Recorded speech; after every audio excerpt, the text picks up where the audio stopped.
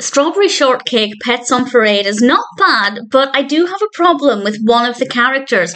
It's not so much the character, more the things they say, but I will go into detail about that in a little bit. This is a special from 1982.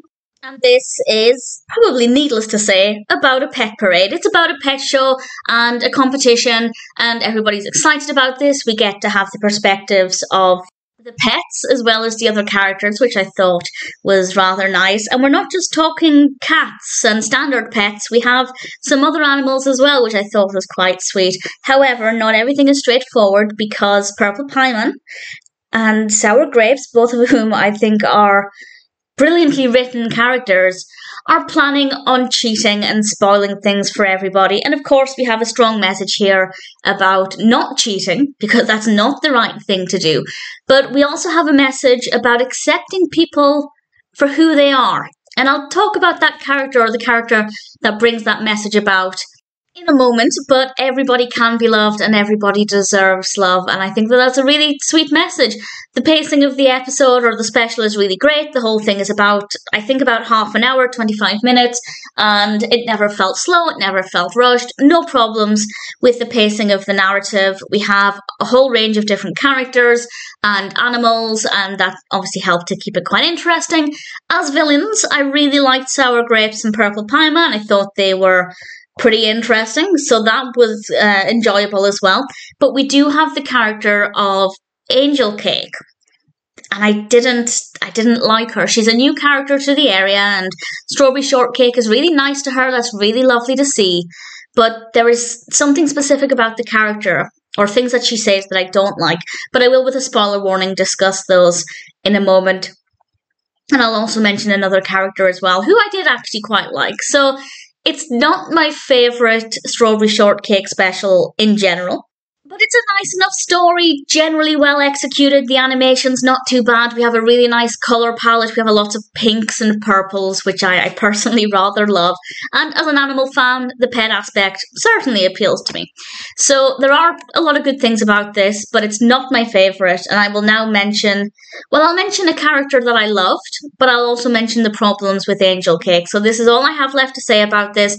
If you're a fan of Strawberry Shortcake, I'd say check it out.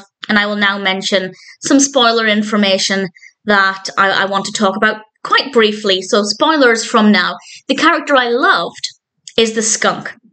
And the skunk doesn't even have a name to begin with. It does get a name at the end. But the skunk is somebody, obviously it's a skunk. Everybody runs away from it. But we find out at the end that actually there is somebody there to love the skunk. And this, of course, is Angel Cake. And I have to say, in Angel Cake's credit, that was definitely a lovely thing to do. And the skunk found somebody to love him, and the skunk did well in the competition. And I really liked that character, and I liked what the character brought about. However, Angel Cake's a bit more problematic. And there are a few things that she said that I don't think belong in a children's show, in a children's TV special, because I feel like it can be quite problematic. And she tells Strawberry Shortcake that she's not eating lunch today because she's on a diet. That's not something children should even know is a thought that they can have. Yes, encouraging healthy eating is always great. I feel like Strawberry Shortcake is not the TV series to do that, but telling children, or, well, telling them that Angel Cake is on a diet, so she's skipping lunch, that's not good information to give to children. And she then, Strawberry Shortcake asks her, "You're eating candy?" And Angel Cake replies, "If I don't think about the calories while I'm eating it, they don't count."